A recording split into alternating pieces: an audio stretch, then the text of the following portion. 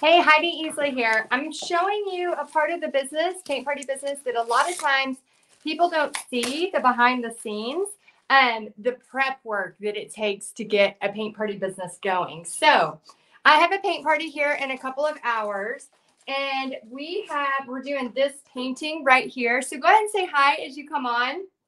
I would love to say hi, give you a shout out. And usually I am not live on a Sunday, but I was doing something and I thought y'all may want to see it. So let me know in the comments if you want to see this part of the business. So this is the prep work. So I have actually a time lapse happening right here. Hey Tammy, hello, hello.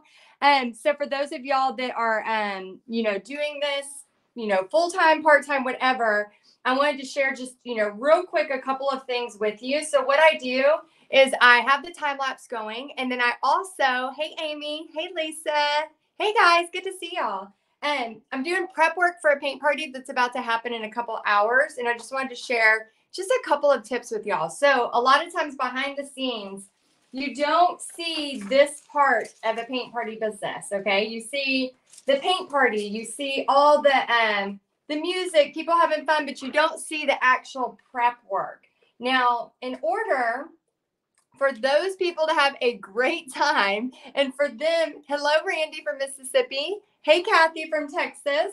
And for those of, for them to have a great time at that paint party, there has to be prep work done by you, okay? So if you want to let me know real quick, if you are teaching paint parties full-time, if you're doing maybe one a month, or let me know, because I know a lot of people are reading the comments, let me know if you're doing paint parties online, or if you're like, I'm just now thinking about doing this and I think it might be fun. Let me know which one you are. Because here's the thing about this paint party adventure.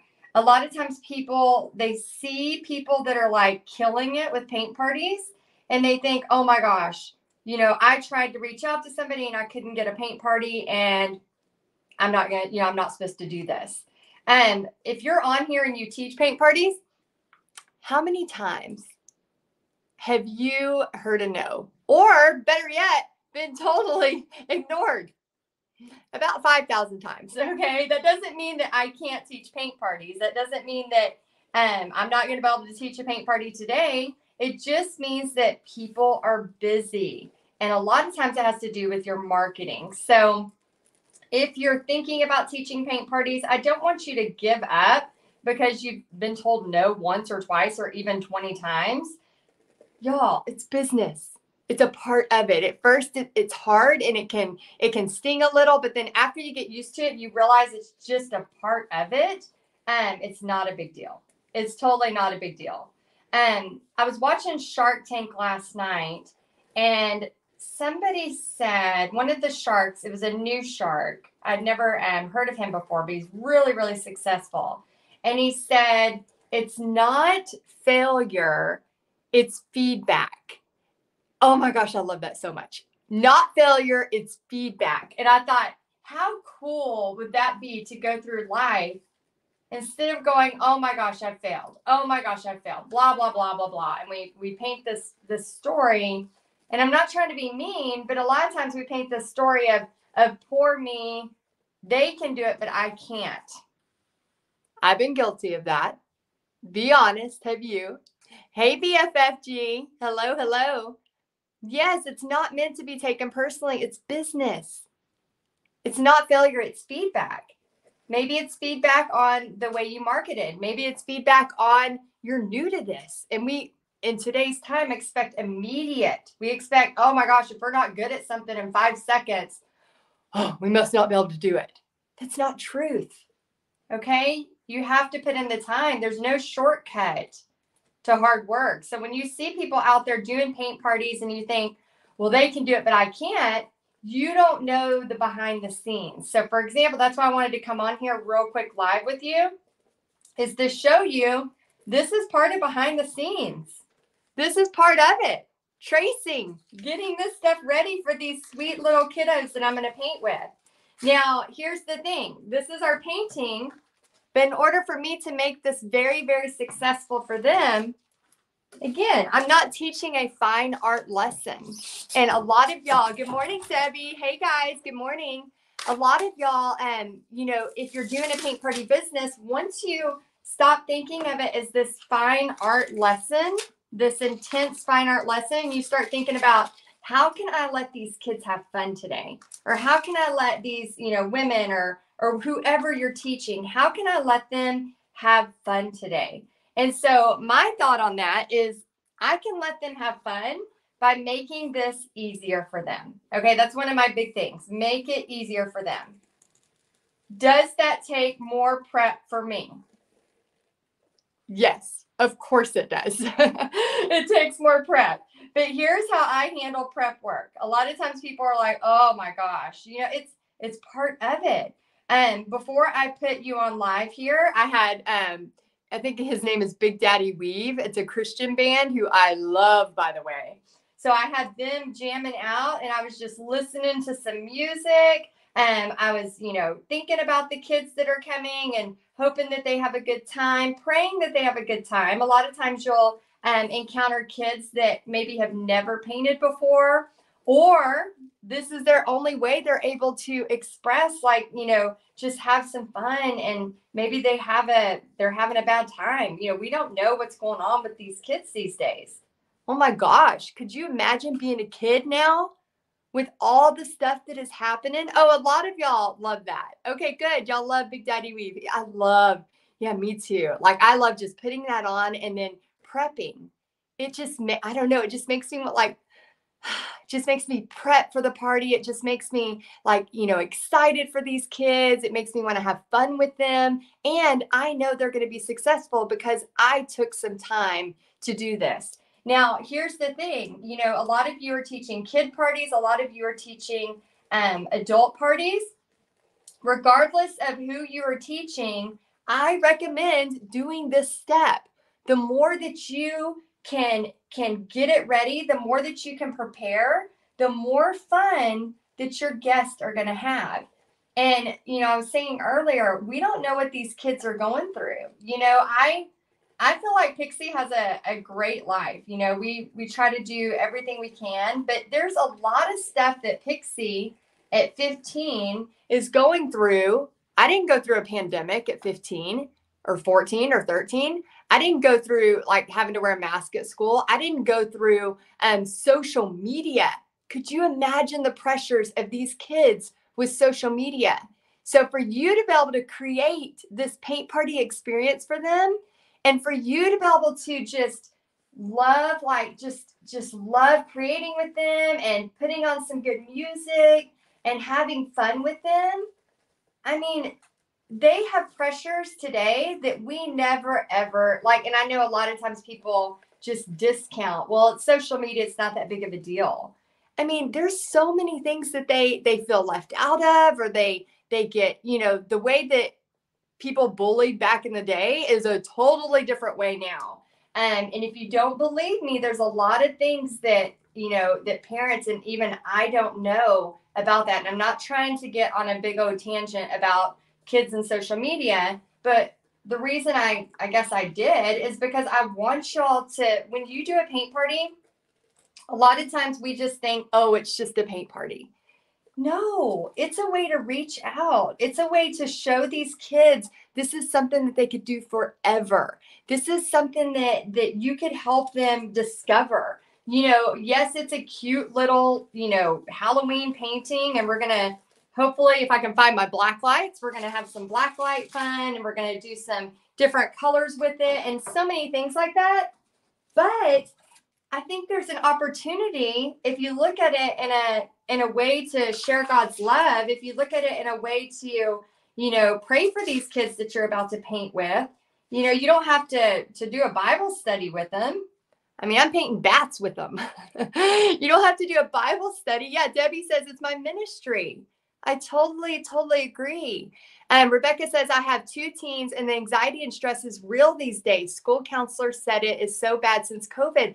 Yes, again, like, I'm not trying to get into like this full debate about all of this, but I want you to realize that what you're doing with your paint parties is very important. it can seem silly. I mean, I literally wrote the word boo on my arm. Like, I'm about to have some fun. Like, me and these kids are going to have a blast. But there are so many things behind the scenes that you could be doing to not only make it more fun, easier for these kids to have fun and open up because they're not terrified, right? But also just know that they're not on their phones during this time. They're not worried about social media. They're not worried about what their friends are doing. They are painting with you. And how can you make it special for them? Yes, Tammy, I still have candy corn. um, yeah, Hannah says it seems like a way to outreach for kids and adults, a sense of art. Definitely a sense of art therapy as well, for sure. Rebecca says we all need something fun to do, a way to distract ourselves from the negativity. Yes, totally. And then let's see, Kathy says kids need an outlet. You don't know what they are living with. Very true. You know, you can have people that look like they come from the best family, but then there might be a whole social media world that they're dealing with that we don't know. So so whenever you're prepping, again, I don't want to take too long. I'm about to jump off of here and put Big Daddy Weave back on and just really get in the moment. Annie says, every time my daughter has friends over, her friends always want to come down in my studio and paint and create. I host paint parties with their parents. So I just presented to their parents to let their kids have a party. Oh, that is a great idea, Annie. Yeah. And for them to be able to create like that, it's amazing. You know, to be able to give them that outlet is so cool. But yeah, so anyway, whenever you're prepping for your paint parties, again, a lot of times people don't see this part of the paint party business, but this is a big, crucial part. So just a quick little couple of tips. I wrote it down so I don't forget. When you're doing this part of it, don't be mad at it. It's a part of it. Put on some good, inspiring music. I have Big Daddy Weave that I just turned off so I could go live here, but I'll turn it right back on once I stop the live. But I just put on some inspiring music, and I think about these kids. I pray for these kids. I pray that we have fun today. I pray that they get excited about painting, and maybe it's something that will like that Marie whatever says. She says spark joy, whatever. Maybe it's something that makes them think, oh my gosh, this is something that I could do or create. The second thing, get excited. These kids are going to be excited. Whenever I do a paint party, no matter how big or how small, I remember that these people are here and they're trusting me to provide a fun event. So I'm going to do it. So always think about how you can be excited for them, how you could be, these kids coming in, how you could make them feel welcome. I always, when they come straight into the paint party, I immediately like shake their hand and if they're really small, I'll squat down and I'll say, hi, I'm Heidi. What's your name? And I want to meet them. I want to make sure that they know that they are welcome. And that is important. Kindness matters, especially in your paint party thing. And then making sure that you take the time. Okay, this is prep work that doesn't get noticed by anybody that comes to your paint parties, but it's part of your job. Take the time to prep. Take the time to, make a tracer. Inside of Paint Party headquarters, we have tracers for you. But, if you're doing this on your own and you're not in Paint Party headquarters, that's fine. But prep, make tracers, get it ready. I thought about this and I said, you know what? I could go in and just have them paint all purple and I'll help them through the tree. And then the next thing I thought was, oh my gosh, these trees are going to go crazy. So I thought, that's fine. However, when you can give somebody, again, it's not a hardcore art lesson. When you can give somebody success like this in a short amount of time, this is an hour paint party. It is a very short paint party. But when I can give these kids success in a very short amount of time, what do you think is going to happen? What do you think? Let me know in the comments. When you give them that confidence, when you have that moment where they can paint something and they're proud of it, what do you think they're going to do? Let me know. I'm going to see if y'all have a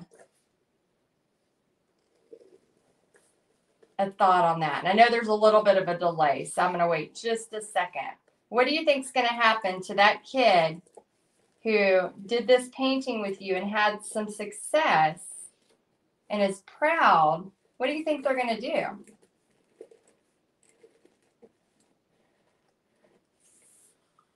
Let's see. Paint again. Yes, Mary. Paint again. Yes. They're going to remember Danita good, and they're going to want to have another one. So many things. Rebecca says they will be successful. They can do it. Confidence. Y'all, I know it sounds so, sometimes it can sound silly to people that don't get what we do, but paint parties, I've said it from the beginning, it is not about painting. It's not. It's not about painting.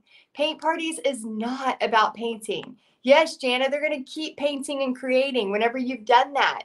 And they're going to want to come back. They're going to, even if they just take this home and they start painting on their own, now you have inspired somebody to have an outlet for life, literally an outlet for life.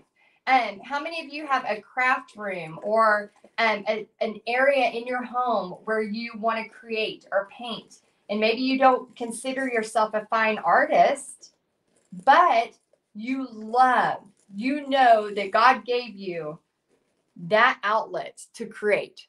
Whether it's, my mom does she used to do flower arrangements all the time. She's so good at it.